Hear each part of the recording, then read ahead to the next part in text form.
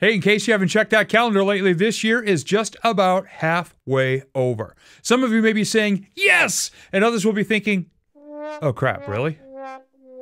In today's Motivational Firewood message, we will be sharing tips and strategies to make your second verse better than the first. Here we go.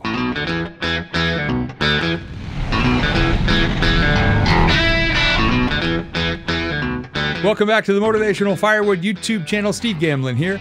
Back in my business networking days, I was an area director here in the state of New Hampshire for BNI, Business Networking International. And what that meant was I oversaw several chapters, and about once a month would get to go there and reward people for passing the most referrals or generating the most revenue for their chapter members or inviting the most guests who became part of the group. And it was so much fun to recognize people for their accomplishments. I absolutely love that. And I think it should be part of every organization. What I did start to notice on occasion, though, was some people were so far ahead of the others that it seemed they won every month. And I used to get worried about people not trying as hard because they felt, well, if I can't beat that person, I may not get the award.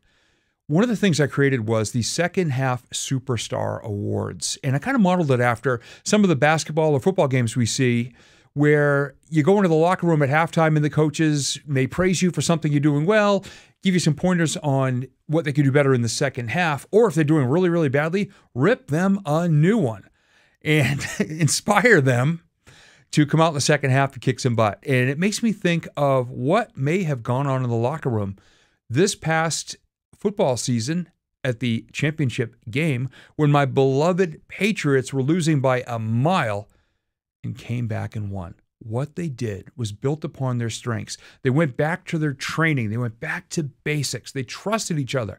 They propped each other up, and they busted their butts individually and as a team to come back in the second half and win the whole damn thing. What did you not accomplish in the first half of this year? What is still important to you? What would be winning to you? Is there a way you can kind of take yourself into the locker room at this halftime part of the year and give yourself a pep talk? Maybe go back to basics. Maybe start over on something. Maybe it's going to be something you've been pushing off. That's really going to help you out if you go after it. Is there a book you would like to write? Hey, is there a book you have to read to learn something?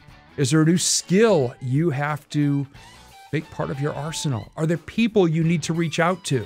Is there a big project you wish you could take on? What is it? We're coming up on halftime. What do you want to achieve in the second half that could make you a second half superstar? Think about it. Put pen to paper and really give it some thought. Start brainstorming some ideas. Give yourself that little talk and come out of that locker room ready to rip it up in the second half. If you'd like to have access to more pieces of motivational firewood just like this one, hit that subscribe button up there in the corner. We'll catch you soon.